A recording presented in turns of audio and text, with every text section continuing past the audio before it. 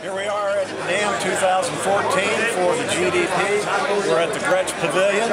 It's the evening of the Custom Shop dealer-only show. We've got a slew of Custom Shop customs, strangely enough, offered. And we're here with Kaves. Yes, Mr. Kaves. Mr. Kaves. And Mr. Kaves is an artist who hails from Brooklyn. And I'm going to ask him a few questions, but the gist of things is that since he's a Brooklyn native and associated with Brooklyn art, it struck somebody that he ought to paint a bunch of Gretches for the Custom Shop, and that's what's happened. I understand there's a run of 12. That's right, 12 limited edition, one of a kind, straight out of Brooklyn, out off the, I wouldn't say off the train line, but close to it. Yeah. Tell me a little bit about your background. What Joe tells me is you were involved in the graffiti craze. Yeah, sure. I mean, Brooklyn born and raised artist. I started out at 10 years old, right on the subway trains in New York. Kind of infamous, famous, made my name doing that as a young child, and through the years, it grew into what it is now. So we've seen pictures of the subway trains in New York in the 80s, and at one point they were infamous. Yes. And now they've become more famous as people maybe appreciate the art a little more. Well, yeah, you hope so. I mean, New York's probably the only place where they don't appreciate it as much. You know, we're still waiting for the acceptance there, but it's a worldwide phenomenon.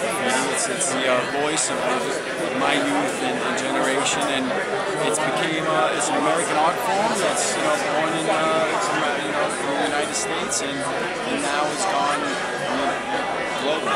So has New York forgiven you? Not quite yet. Brooklyn has, but maybe New York has. Were you ever busted for vandalism? I plead the fifth. Tell me when you became aware of Gretsch guitars. Wow.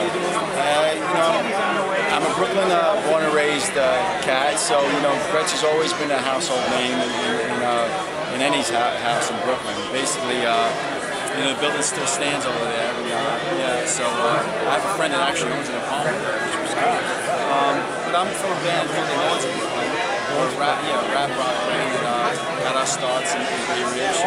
And at some point we gave up the turntables and picked up the live instruments. And my guitarist played the Gretsch and sang and classic, vintage, American that, I mean, I hope I did justice, but I try to give it a future classic kind of vibe. So I'm a nostalgic fool, and I wanted to still have its style and class, but then add some outlaw elements to it.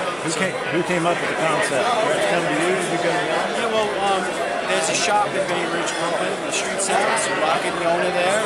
We love Rocket. Yeah, he's a great guy, and he said, Kaves, we need some attitude, and we need some of your outlaw art with these outlaw guitars, So he approached me and Joe, and I think it's music to everybody's ears, right? It is to mine. Yeah.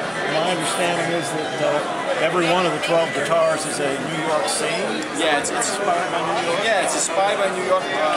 Inspired by my youth. I like to feel like the graffiti here, like the trains, it was done quick and it was it was done right from the hip, like a gun stage shooting from the hip. It was done like on the trains. It was done quick and it was supposed to make a statement. These were done in the same kind of style where I laid them with the spray paint first. You gave it the texture, and then you went in there with the markers to detail it. But they all have a little story to them, and they definitely are influenced by Brooklyn. And if anybody knows the Gretsch story, Brooklyn plays a big part in it. So we wanted to make sure we gave it that Brooklyn attitude. Now the first one here has our buddy Al Capone, probably one of the most infamous people ever born in Brooklyn. And it's a nod, an ode to him. My kind of characterization of him. And Brooklyn Made, that's the name of my tattoo parlor, and that's also, we're all Brooklyn Made, one way or another, So, Gretsch history was Brooklyn. That's right. So, and this one is Brooklyn born and raised. Born and raised, and if you pretty much if you're a guitar player, you feel like the guitar was born in your hands, right? Sure. And so here's a nod to an old Cadillac. like I said, I'm an old fool, old nostalgic fool, and 57. yeah, 57, and a Brooklyn tag up top, and Kaves on the license plate. These are all numbered. This is the 12 of 12. This one's a king Gretsch, and all graffiti writers want to become the king in line. And the more trains you got up on, you're able to hold that title. Gretsch is, like, in my opinion, king of the guitars. So I put the capital G. That's right. With the crown and the stars. Give it the turn that one around. Yeah.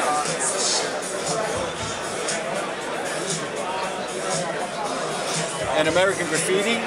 That says it all. It says it all, and it's all about this art form that was born and raised in the American art form, and so is rock and roll. So, and the movie American Graffiti was a favorite of my father. So it's owing to all of those.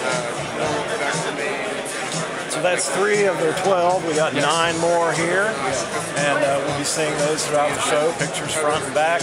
I want to say coming soon to a dealer near you, but they probably aren't coming to every dealer everywhere, so we'll let you know which dealers have them and how you might be able to get your hands on one if you want one. Okay, great talking to you. Nice to meet you. Very much. You too. Great.